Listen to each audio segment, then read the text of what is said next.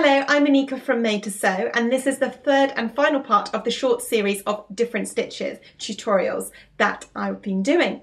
And this is going to be covering a flat felled seam, as you can see here, the right side and the wrong side. Now, the flat felled seam is predominantly used in heavyweight or thick fabrics that require some strength properties because it's stitched twice and all of the seam allowances are hidden inside the seam. Now, it's used, you'll find it on denim jeans, potentially in other menswear trousers like chinos, and also in a lot of men's tailored shirts. And you'll find that you can actually use either side as the right side. So you need to pay attention with that when you're doing your project and decide on which side you want to be on the front of the project. So join me at the machine and we can get started.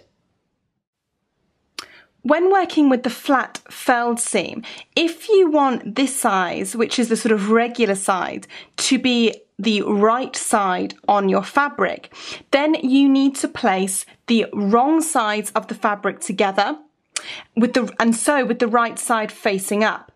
If you want the underside of this one to be the right side of your fabric, then you would do the opposite and sew the right sides of your fabric together, wrong side facing up. We're going to sew 1.5 centimeters away from this, which is 5/8 of an inch. We're going to go forwards, a couple of spaces, backwards, and sew all the way down the edge using the standard seam allowance, 1.5 centimeters, 5/8 of an inch.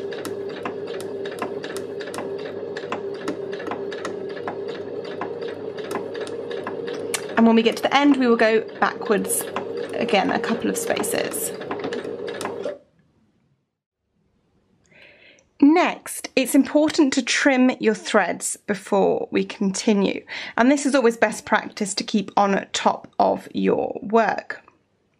Then we're going to press this seam open.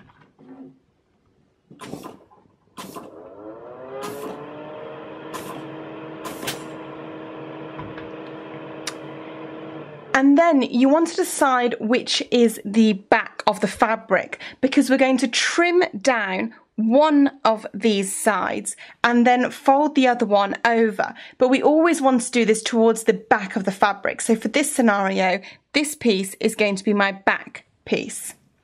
And I'm going to take this piece here and I'm going to trim down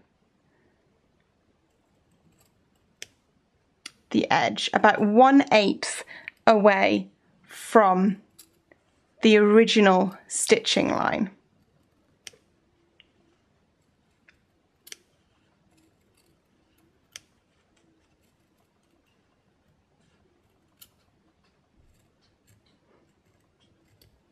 Okay, all done. So now you can see that one side is much smaller than the other side. Then you can press the larger side over the smaller side.